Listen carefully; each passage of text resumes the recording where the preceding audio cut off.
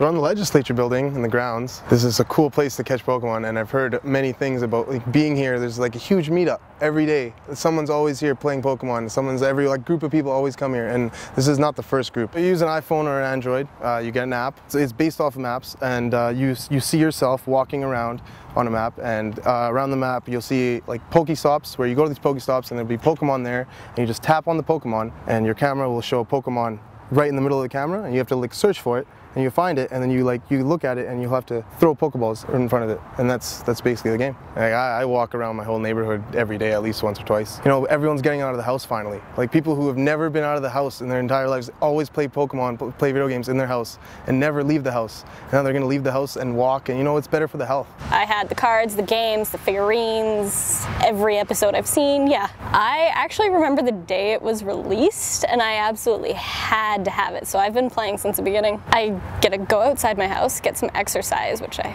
need, and I get to catch Pokemon in like the real world and meet new people, and it's awesome.